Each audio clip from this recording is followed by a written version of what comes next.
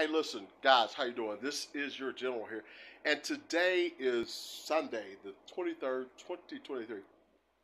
This is a great day. I hate doing impromptu like this because I just, nothing's really planned, written, and that's scary for a dude like me. Most of that, not having a script and just talking because I know like he's gonna say something crazy and embarrassing stuff, but I'm not.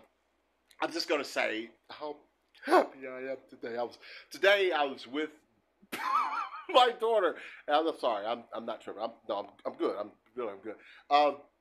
Today I was with my daughter. It was a good day, spiritual intake.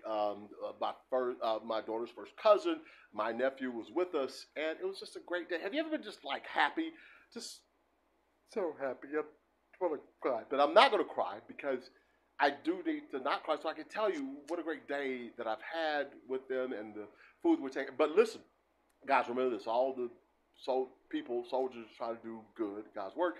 This is a war. We're in a war, and in war there's collateral damage. But sometimes I'm thinking things are going like so good, just like in the movies. It's like something bad's gonna happen. You know what I mean? It's like something bad's gonna happen. And I'm feeling like that. Things are so beautiful right now. I'm like, something bad's getting ready to happen. But no, somebody said, don't say that, don't speak that.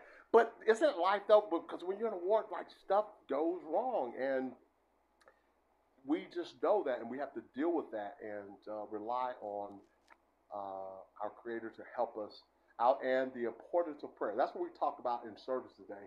The importance of prayer, how important prayer is, and how to pray, and just everything. And people need to know that because we are living in times where prayer is so necessary. So many people. Okay, I'm running out of things to say, so I'm going to go ahead and conclude that and just say I'm so happy.